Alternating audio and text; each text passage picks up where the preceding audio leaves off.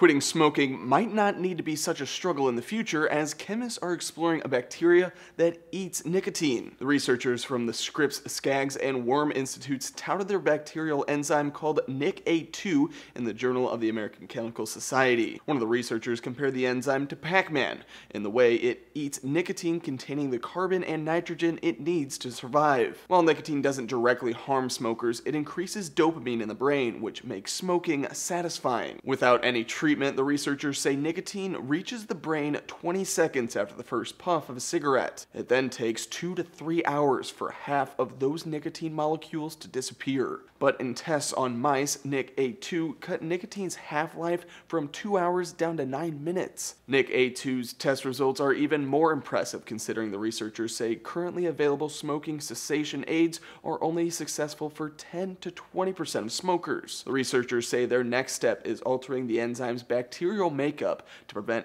any potential side effects to the immune system and to maximize its ability to eat nicotine before it reaches the brain. For Newsy, I'm Matt Moreno.